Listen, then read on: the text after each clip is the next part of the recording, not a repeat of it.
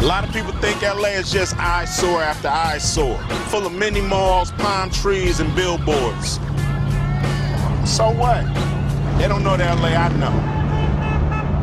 The good, the bad, and the ugly about LA. The good, the Forum, the Five Torches, the Cockatoo Inn, Raleigh Hut, Watts Towers. One man's eyesore is another man's paradise. The bad, the traffic. Each freeway has its own personality.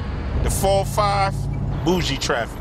The 110, that's gangster traffic right there. It's the difference. You gotta know where you at. Coming from South Central Los Angeles, you gotta use what you got and make the best of it. What I love about the Eames is how resourceful they are. Charles and Ray Eames, a husband and wife team. Before I did rap music, I studied architectural drafting, and one thing I learned is that you always gotta have a plan. 2 days to build this frame. 2 days.